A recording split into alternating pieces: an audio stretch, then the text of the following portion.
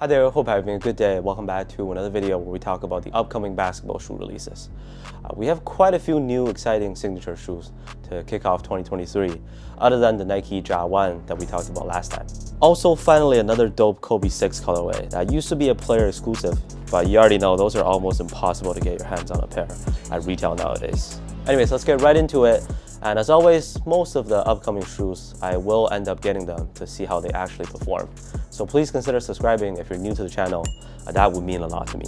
We'll start with the Kobe 6 Protro in the reverse Grinch colorway, rumored to drop around the holidays this year. A lot of you know that this is the Anthony Davis PE, and I remember almost 2 years ago, he first teased this colorway in the locker room, and then wore them in game a few times too, also during practice. As you can tell by the name and color theme, it is the reverse of the classic and iconic Kobe 6 Grinch. To me, the best Kobe shoe of all time. Releasing during the holiday season also makes sense, given the Christmas-inspired theme. But how hard it is to get a pair and the resale price on these, I can already imagine. It'll be crazy.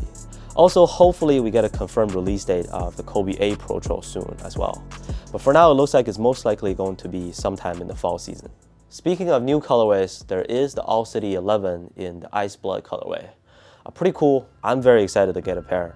Malik Beasley also wore a pink Chinese New Year colorway, Year the Rabbit. I honestly didn't even know that he was signed to the brand, maybe because of his former teammate D'Angelo Russell. And Russell himself also had a nice PE colorway of the All City 11. The midsole, outrigger shape both look similar to the All City 10, but we might see some material upgrade, so looking forward to it. We saw LeBron wearing a mismatching colorway of the LeBron Next, or NXXT, with blue on the left shoe and orange on the right. This one is made for his I Promise school, and there are some other dope ones too. I'm still very curious to see how this shoe differs from the LeBron 20, because there are a lot of similarities. But being a cheaper model, if it performs really well, that can make it a much needed alternative that is more affordable. However, if I'm not mistaken, retail price should be $160 US. So still pretty high, and we might see a release in early February. For new silhouettes, I should be getting a pair of the Curry Hover Splash 3 very soon, so stay tuned for that.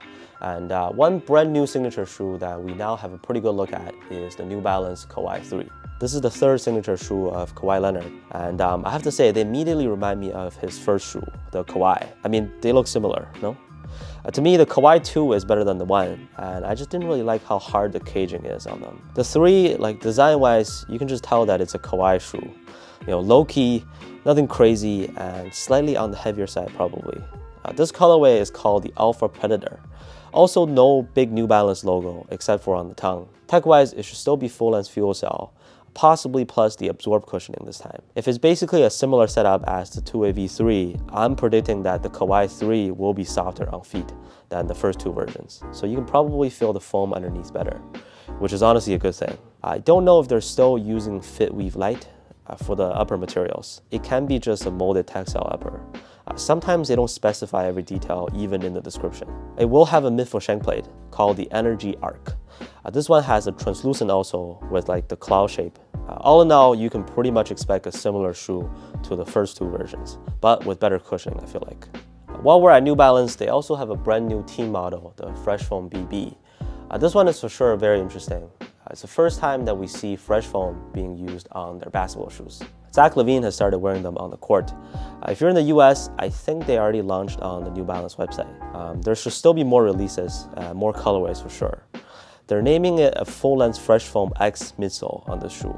I'm assuming it won't be as soft as the Fresh Foam running shoes, because it is caged, but we'll see. Otherwise, a high top shoe, translucent also too, with a pattern full of suction cups or circles that should have decent traction performance based on my experience with the 2AV2 and V3. And moving on to the big one is Jayson Tatum's first ever signature shoe with Jordan Brand, the JT1. As to how they look, I mean, this is purely subjective, but I kind of like it. I think there are a lot of possibilities as far as the future colorways go. If you look at the back, the heel shape and design are a little bit Kobe-like.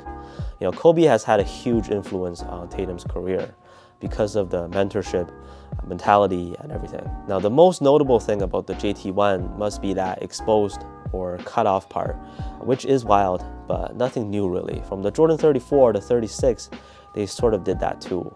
But this time it's also exposed a lot through the outsole, it looks like. It'll most likely feature Zoom Air instead of any other tech. I'm not sure if Formula 23 is going to be used there. The traction pattern reminds me of hand-pulled noodles. Yeah, it has a translucent part, just like the Zoom Freak 1, for example. And just as a prediction, I'm guessing that it's going to be on the lighter side, or no more than average weight, at least. Release date, it's probably going to be right after when the Nike Ja 1 comes out. They'll probably promote the JT1 in continuation. He has been getting a lot of super dope Jordan 37 PEs. So this black and red version, the Zoo, is just the very first one that surfaced online. I'm really excited to see more about them going forward. So that about concludes it for some of the most notable upcoming releases. Obviously, this video is just my personal opinions and speculations about the shoes. So let me know how you feel about them down in the comments. When it comes to the very first images, some shoes you can just tell that they'll be a great performer, like the 2AV3, LeBron 20, but there were also ones that I was completely wrong about, just judging by how they look. Like I thought the Dame Certified and like UA Lockdown 6 were gonna be just alright. But turns out they're the two best budget shoes on the market right now, based on my experience playing in them. 对不起，我很抱歉。 As always, thank you so much for watching, and I'll catch you on the next one.